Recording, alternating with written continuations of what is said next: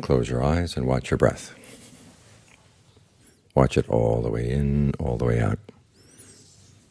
This is how we train the mind. Give it something to do and watch over it to make sure that it does it.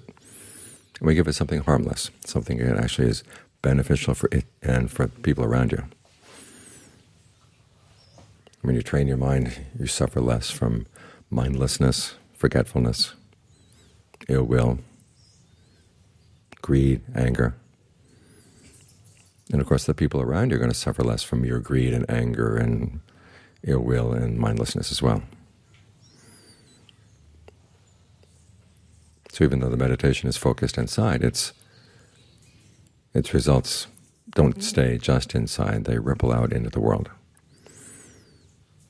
And reflect on the fact that your actions are what shape your experience of the world. And they also have an impact on the people around you.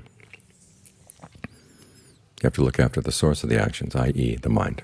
It's the decisions we make, it's the intentions we follow. These are the things that shape our lives.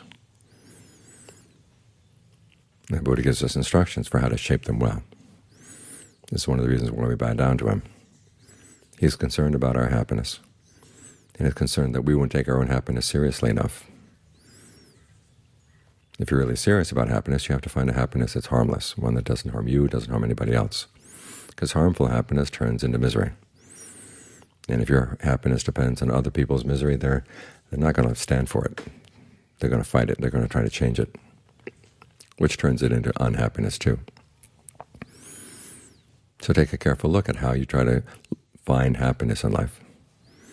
I realize that the search has to start inside, getting the mind trained so that it can see things more clearly, so it has a sense of well-being inside, so it's not constantly hungry and willing to do things out of hunger.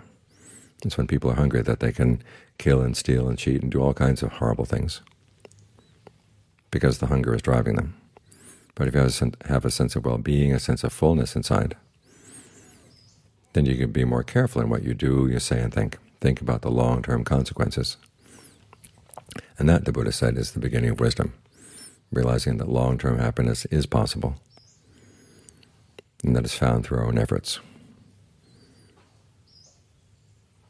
When you see that, then you're on the wise course to finding a happiness that really does last, because you understand the true source of happiness and pain, which lie inside the mind. And you also understand that the qualities of mind that can be developed to overcome those sources of pain, in other words, to win out over them, those lie in the mind as well. And the practice is a matter of digging them out and using them so they grow. It's like exercising your body. If you don't use your body, it gets weak. If you use it, it gets strong. If you exercise the good qualities of the mind, like mindfulness, alertness, a desire to really be harmless in your actions, those qualities grow and they become dominant in your life. So that your search for happiness really does yield happiness. And as I said, that happiness will have a ripple effect out into the world, all for the good.